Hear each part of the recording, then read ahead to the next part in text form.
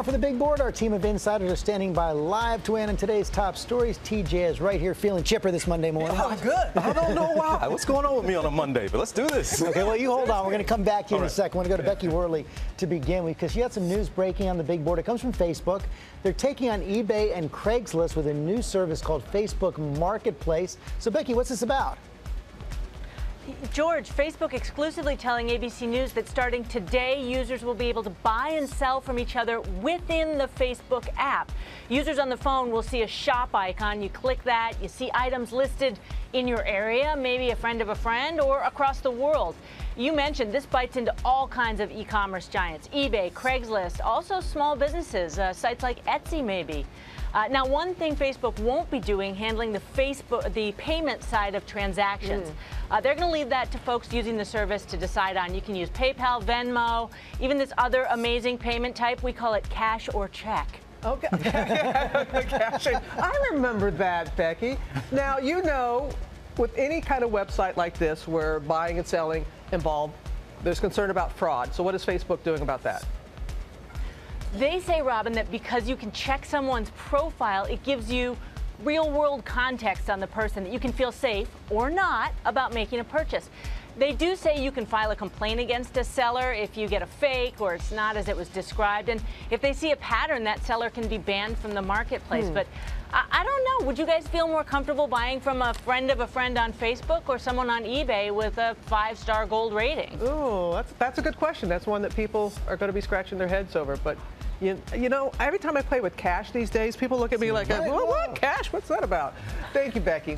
Now to a new battle over high school dances. The Wall Street Journal highlighting schools around the country that are banning them because of concerns about underage drinking and drug use. A lot of students and parents they don't like this. And TJ, what's going on here? Yeah, this ain't Footloose, right? Nobody in that movie was trying to keep Kevin Bacon from dancing because they thought he'd show up to the prom drunk.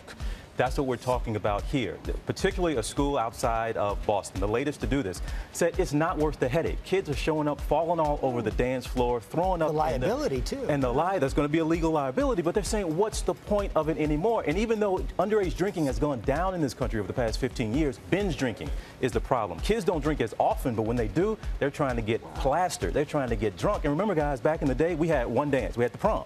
These days, they got the spring fling, the fall dance, the homecoming, the senior, the junior, the sophomore dance. So they said, forget all those, we'll just do a prom. So the school's taking matter into their own hands, but a lot of people say, and I think they're right, it's up to the parents first. Yes. Now, you talked about liability first. This is one of the things with the school. Suppose some kid, God forbid, gets drunk at the school, gets in a car, hurts himself, hurts somebody else. The school could be liable. But people are looking at this like you're throwing out the baby with the bathwater. You got a couple of bad apples. You're canceling these things altogether. Overwhelmingly, the kids are good kids. And why am I policing the kids? The schools are saying you got some responsibility at home for your kid not showing up drunk. I mean, the fact that they're showing up a lot of times. Oh gosh. All right, TJ. Let's lighten it up. Yeah. A little more Saturday Night Live right now. You saw a little bit Alec Baldwin, Kate McKinnon taking on that debate. Let's take another look.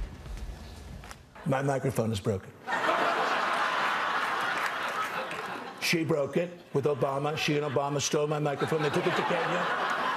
They took my microphone to Kenya and they broke it, and now it's broken.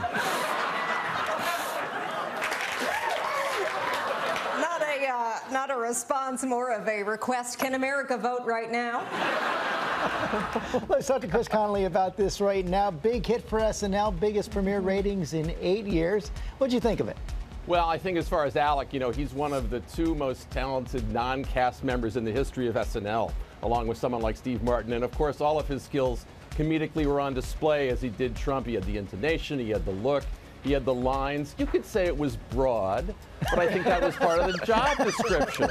He was there in large part to set up Kate McKinnon's amazingly nuanced take on Hillary, giving us the outer Hillary and the inner Hillary at the same time. So I think the initial report card would say strong performance, and for the semester it's still incomplete. A little incomplete. We haven't had this reaction since Tina Fey with Sarah Palin, and her numbers, Sarah Palin's numbers, dropped a little bit after what Tina Fey did, about I think 16% in 2008. What kind of impact do you anticipate, or is there going to be any kind of impact because of this? There will be none. There will be no impact. Parody and satire are fainting dead away in the face of reality.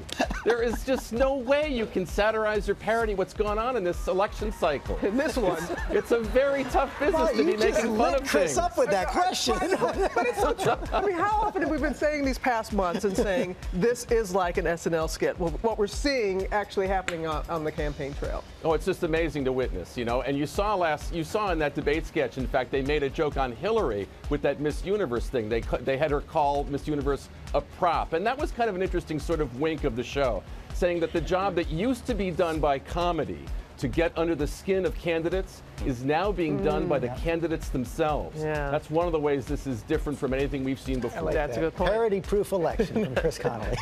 Chris, thank you. Becky shaking your head. Thank you very much, TJ. Always good to have you. You got it, guys. With us.